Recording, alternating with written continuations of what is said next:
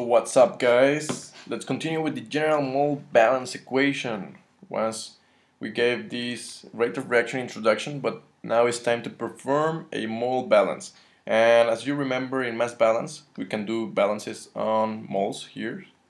So the first thing we're going to do is specify the boundary of the system, as we've done with mass balance. You always choose either one equipment or set of equipments, or the plant, or the pipeline, or with the recycle, with no recycle, whatever. So you should know how to do that. Now after that we need to specify the species in which we are going to do the mass balance. For example, when we do the mass balance over oxygen or mass balance over the methanol, in this case we're going to use a generic J species. So I got this. I got my beautiful system here, the boundaries.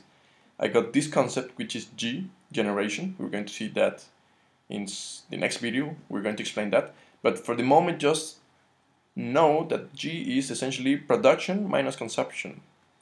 So if you're having more consumption, you're going to have a negative generation. If you're having more production, you're going to have a positive generation, which makes sense. If you got a positive generation, means you are generating material. You have a negative generation, means that you are disappearing material.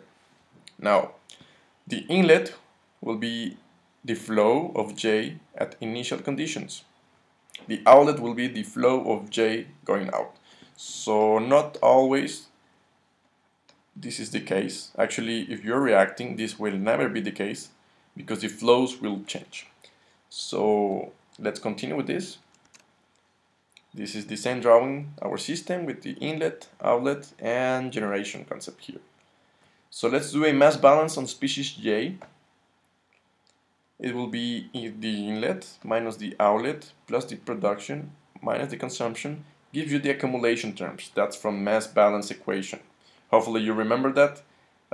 If you do not remember that, go to the mass balance course. I explain it there how do you get this equation, but essentially it's by common sense. The inlet minus the outlet plus the production minus the consumption should give you the accumulation of the system. So since in chemical engineering reactions or reactor engineering we use this generation concept a lot, I'm going to substitute that here. So remember, this equation goes here and gets here, generation. Now remember that the accumulation is actually the change of moles in time, so why not do it? The derivative of moles of J with respect of time, you got it here. So we're changing just this part here, and as you can see, we got for this special system all the inlets here, all the outlets go here, all the generation in the system is here, and the accumulation, well, you cannot see it, but you can get the accumulation by adding those. So this is our first master equation for any system, any reactor, and yeah, don't memorize it because we're going to change it a little bit more, but this is the general mole balance equation. So if you get or you understand this, you're in a good way. So just to let you know, this is moles per unit time.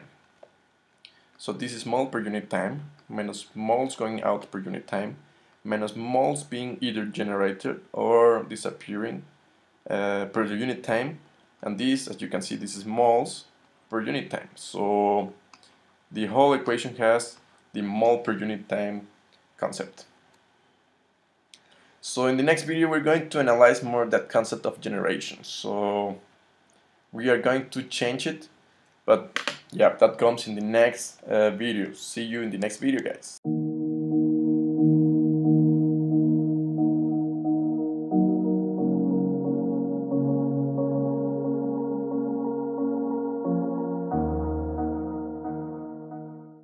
What's up, guys? It's me, Chemical Engineering Guy. So if you like the video, why not push the like button? It really helps me to know if you're liking the videos, or if I should be changing something, or I should be adding something, taking out content, whatever. Also, sharing is caring. So if you got any kind of friends, teachers, colleagues, or whatever kind of person that might be interested in this type of content, why not share it? Sharing helps our community to grow faster in members and in content. If you want to keep track of my activity, videos, uploads, experiments, playlists, whatever content I'm getting on YouTube, be sure to click the subscribe button. Subscribing to the channel is totally free, guys. My dream is to create an online academy of chemical engineering, where everyone can access it in the world. Imagine a place in which the student, the teacher, and the engineer get the best of each other.